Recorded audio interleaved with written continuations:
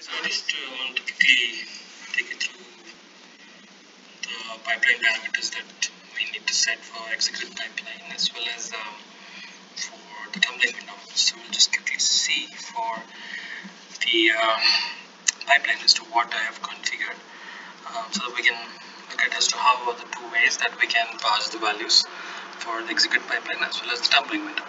So this is a small pipeline that I've created, which actually is an activity to delete the files if the parameter just passes value is true, or it has the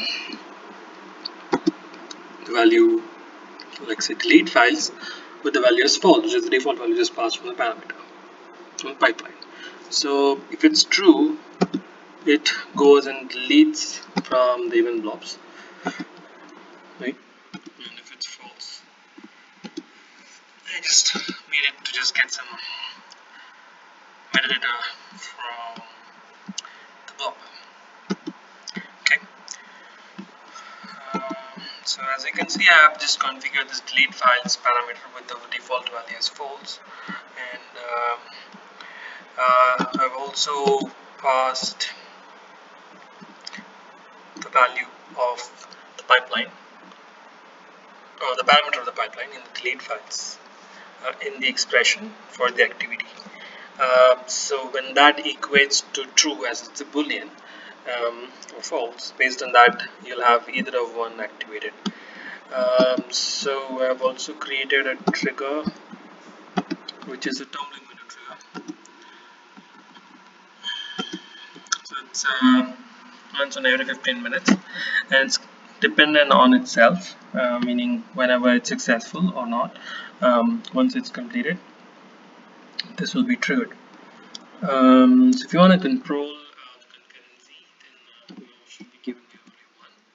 In this case, it just kept it for test purpose, to just kept it the default one. So here I've given us 15 minutes offset, which will be like the last 15 minutes. It will consider as the offset.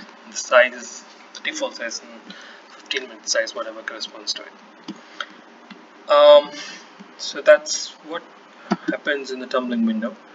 Okay, so when you publish it, so you need to keep the default value that's correspond to the parameter. This is where tumbling window takes into account the parameter. So the value or the pipeline parameter that you set for the pipeline, in this case delete pipeline, will be taken as the default one for the trigger, and be passed within it, right?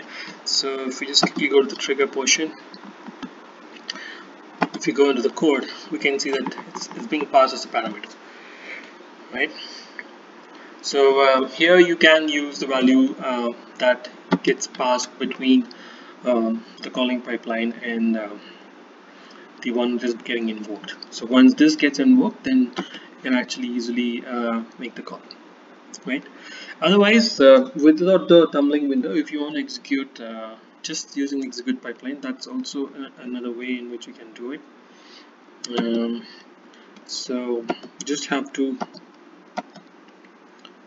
pass the parameter within the main one,